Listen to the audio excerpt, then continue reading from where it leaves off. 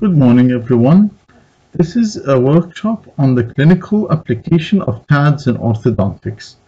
It's made of 7 parts, and this is the first part called Introduction. Now, temporary anchorage devices, or as named as TADS, are commonly known as mini implants. They're also known as mini screws, micro implants, micro screws, and many other names, but they generally mean the same thing. A TAD is a device that is temporarily fixed to bone and is subsequently removed after use. So it has to be temporarily fixed. The purpose of enhancing is to enhance anchorage, and this is done by either supporting the teeth of the anchor unit when you're working with it indirectly, or by applying force on the reactor unit when you're working directly. A real implant, the one that is osseointegrated, is an excellent anchor unit. You can use it to retract teeth and apply pressure on it. It will not move, but it is not considered as a TAD since it's not discarded after the orthodontic treatment. So why are they so popular? What's the advantage of using TADs? Well, firstly, their ease of insertion and removal. They're versatile in that they can be inserted in any anatomical site, or many, not any.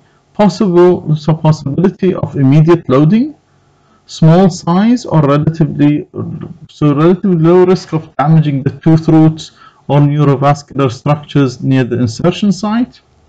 And their cost is relatively cheap, especially nowadays where it's cheaper to have 2 TADs inserted rather than to take an impression and send it to the lab to make a transpalatal bar, for example.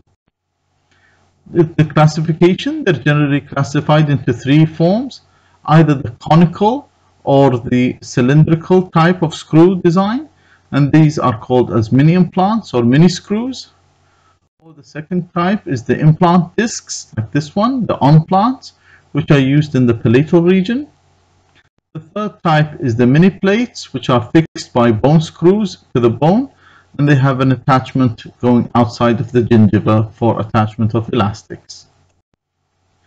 Now, considering the parts of the mini implants, they're basically composed of a body, a collar, a neck, and a head. Now, the body is this region, which is a shaft of metal, and it has a thread going around it, and this body is very polished. The length of the body is usually stated on the outside of the package.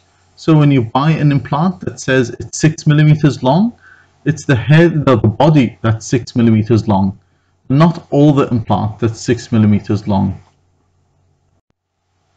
There are 2 types. There's the cylindrical type and there's the conical type, and there's a controversy about which one's better, which one's provides less stress and has a higher success rate, whether the cylindrical or the conical type. The flute, these screws and the threads, they can differ in the shapes. There's so many types like buttress, reverse buttress, and rounded, etc. So many designs according to the manufacturer's preference. And the tip of the body, there are 2 types. There's the self-tapping, which is this one, which is a blunt one, and there's the sharp one, like this one. Regarding the second part, the collar, this collar is wider than the body, and that's to make a definitive stop so that the collar does not insert inside the bone. This collar is usually highly polished because it goes inside the the mucosa, and that's why it is commonly known as the transmucosal collar. But sometimes it is not so polished and it has small serrations, and they claim that these serrations, they make a better adhesion of the epithelium to the implant.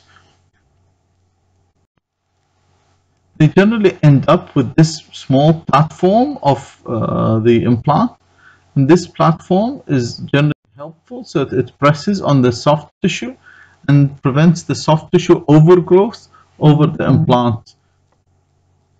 Some implants, you can add onto them a ring which acts as a platform, as this one.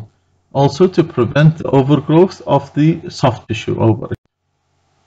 The third part is the neck. The neck is smaller in diameter than the collar or the platform or the head, and this is so that you can thread over it any power chain or coil spring for attachment. There are so many types of necks, so that you can see here there are smaller necks, wider ones with holes and collars. In my preference, I prefer the ones with holes so that you can ligate a ligature wire through them. This is a very useful feature. I also like the ones that have a wide platform so that they can have a definitive stop over the gum so that the gum does not overgrow over the tissue. Some manufacturers do both, some don't. And as you can see here, the ligature wire is passed through the hole and then ligated, and it's ligated to the coil spring. Now this ligation, you can pass it over the neck and just ligate it, but it's easier and much more definitive to go through the hole so that it does not slip at any time during treatment. The fourth and last part is the head. And there are various types of heads. There's this wider head, and there's the head with a button, and there are the ones with an arch wire slot, which can be just one like a minus or both cross head like a plus sign. And these can be used, the ones with an arch wire slot, so that you can pass a wire through them and attach various attachments to them. The arch wire has to be fixed to the implant using composite, since you cannot attach them through ligature wires securely, so you have to use composite to attach them. The other types like this one, you would add a power chain or a coil spring and use them for the attachment to provide some force on the reactive unit. And the characteristics of that, generally the diameter, it will range from 1.2 to 2 millimeters. If you go for narrower ones, then they may break during insertion or removal. If you go for wider ones, then these may hit the neighboring teeth. So staying within the medium range of 1.4 to 1.6 millimeters probably would be a better choice. They also come in a variety of lengths, and as I said, the length is the length of the body and not the whole implant. So they come from 6 millimeters up to 12 millimeters, and generally staying from 8 to 10 millimeters is more common. The material that they're used from should be non-toxic and biocompatible. It should possess excellent mechanical properties. It should resist stress, strain, and corrosion. And the most common one was when I used pads back in 2005 was from Leona. It was stainless steel, and this was made so that it is not osseointegrated with the bone, but later it was replaced by titanium when they found out that highly polished titanium also doesn't osseointegrate, and later replaced by titanium alloys, and these are the stronger and they don't osseointegrate. So you can have a smaller implant that is of sufficient strength and it doesn't osseointegrate. The surface characteristics, you do not want it to be rough as it may osseointegrate with bone. You want it to be highly polished. And regarding implant driving methods, there's the self-tapping method and the self-drilling method. And this depends on the tip, if it's sharp or if it's blunt. So the blunt one here, you need a drill. You'll pass a drill, a burr like this one, and you put a hole inside the bone, and then you would just drill this thing, the implant inside through a tunnel created by the drill.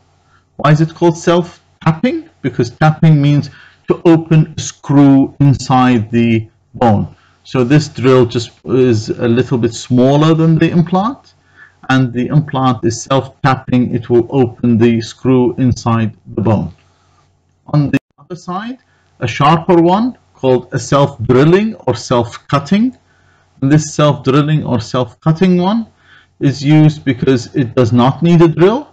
You can immediately insert it inside the bone without the use of a drill. But sometimes if you have very thick cortical bone, you need to just use a small round burr so that you can pierce the cortical bone. Probably 1 or 2 millimeters would be sufficient, and you continue using this sharp implant so that it penetrates through. The packaging of the implants, they come in different packages as bags or capsule bags like these ones, but be careful that these ones are generally, as stated, non-sterile. So they are clean, they are probably even sterilized from the manufacturer, but the manufacturer does not guarantee that it's sterile, especially that they are put in vulnerable plastic bags. You need to put them in a pouch and separate them one by one, or probably 2 at the same time, and autoclave them, and now they're ready for use. But more recently, you have these types of bags in which there's a capsule inside, and these are already sterilized. I would prefer to use these. They may cost a few dollars extra, but they do cut down on time, and they're very applicable and practical. And thank you for watching. This ends this part of the first part of the workshop.